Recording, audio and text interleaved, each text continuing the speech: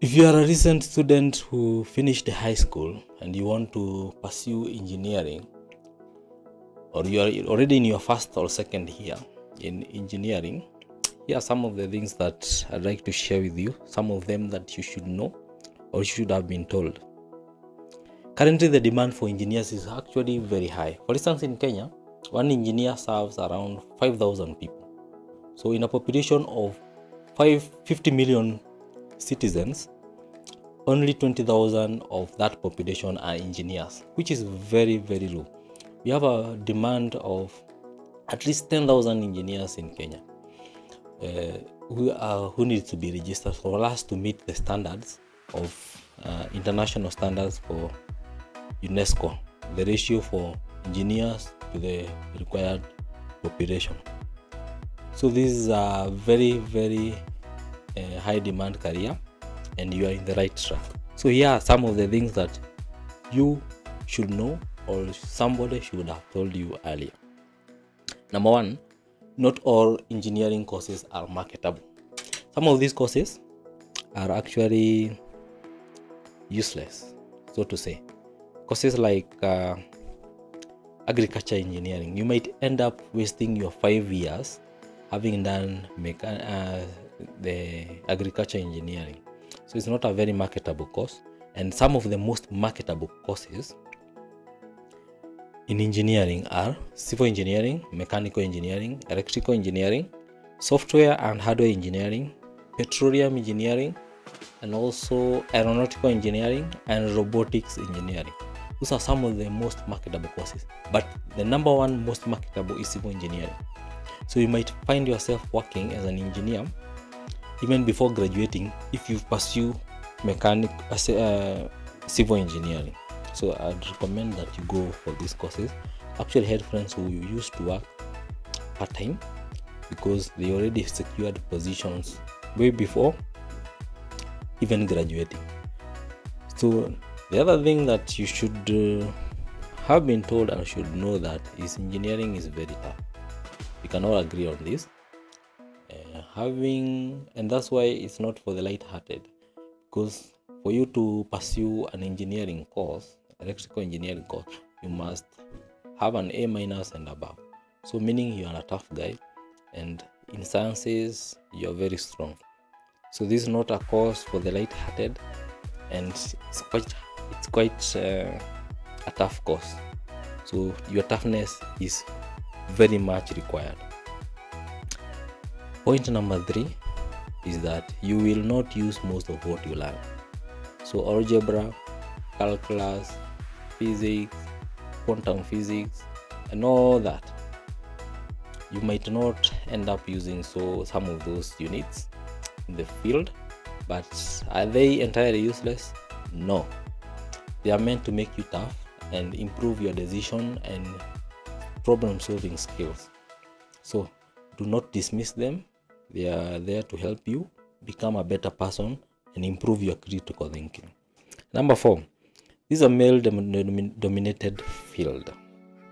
Why am I saying this? This is because it's a tough course, so to say, because majority of the time you'll be expected to be on top of buildings, under mines, and also working with cranes. You're on top of, what do we call these, wind turbines and all that. Ladies are afraid of some of these things, and that's why majority of them shy away.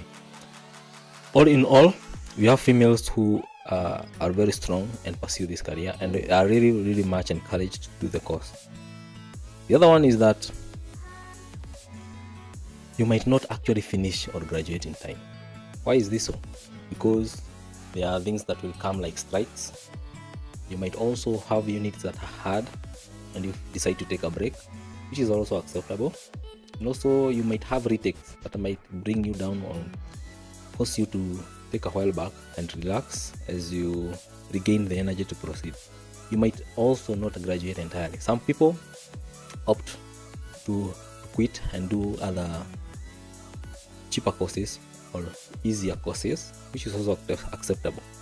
So number 6, most employers will not tell you this, but they prefer working with engineers or employing graduates who are engineers. You might find engineers working in banking, engineers working in sales, engineers working in various sectors that are entirely not related to engineering. Reason being, engineers solve problems, they are able to work under pressure and give solutions, and they are also critical thinkers. And that's why most people would actually prefer working with engineers. So the other one is being a person who is not very social, an introvert, will not help you in engineering, because majority of the time you'll be required to work in teams. Even the projects given to you by the lecturers, you are given in groups, and you'll be required to work with people. That's why in the first year you are given courses like units like communication skills, because they require you to work with people so that you can work well and deliver. The other one, number 8, is that most of the lecturers are actually sadists. This is very true, and most engineers can agree with me. Most of the lecturers who do trainings for engineers are actually not engineers, and they may not understand the hardship that you guys or you students go through, and they don't care whether you graduate or not. So you might encounter lecturers who are sadists, and this should not discourage you from pursuing your degree, and you push on and you find a way to maneuver and work, and you finish your course. But mostly 100% you'll meet lecturers who are sadists. Number 9, you might end up being employed by some of your friends. This is very true. Some of these guys, even those who are performing poorly in these courses, end up securing very good jobs, and what they do, they call their friends or the guys who are friends in campus, and they connect you to these opportunities, or you are even going to work under them. So make good friends and relate with people very well when you are in school, because they might end up being your employer. Lastly, you might encounter depression. Engineering, as I said, is not an easy course, and majority of the students who are depressed in campus are actually engineering students, because when others are having fun, you guys are studying, you guys are doing projects, very hard projects, and you might end up being depressed. All in all, I wish you guys all the best. This is a very marketable field. Don't shy away, keep pushing, and all in all, you'll secure employment, because this field has a very high demand. In the US alone, they have a shortage of 140,000 engineers. So you are in the right field. So keep pushing, and all the best. Thank you.